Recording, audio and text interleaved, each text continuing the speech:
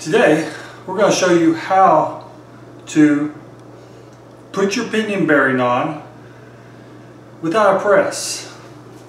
So you stick the pinion gear in there, you stick the bearing in there, and it comes out, it comes together wonderfully.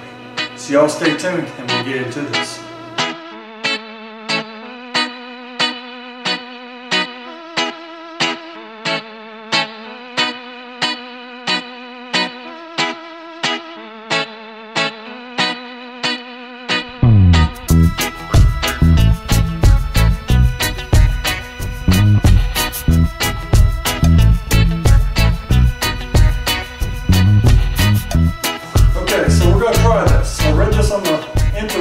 And they said you stick your pinion gear in the freezer and you stick your pinion bearing in the oven and it should all come together very nice. So we're going to see if this works.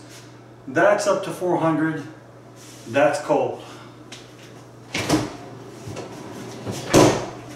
One frosty pinion gear.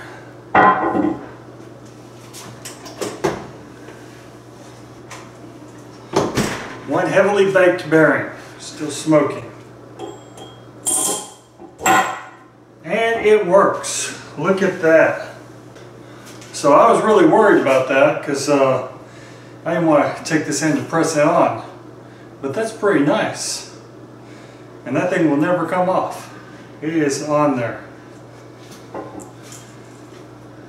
So as soon as this warms up, get back in the Jeep. After the bearing is cooled down and the piece of metal or pinion gear is warmed up, it's on there. It's not coming off.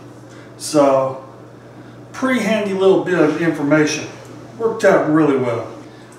So if this was helpful and you're trying to do a gear change on your Jeep, or you just have a piece of metal that you need to get another piece of metal on that's a really tight fit, this will work because the cold contracts the metal and the heat expands the bearing. So worked out really good. Also check out some of our great recipes. See our blog. Right here in this kitchen, Danielle makes the magic. So Good Eats released every week. And if you like our channel, please subscribe. If you like this video, hit that like button. It's right down there. Looks like this. And y'all please take care.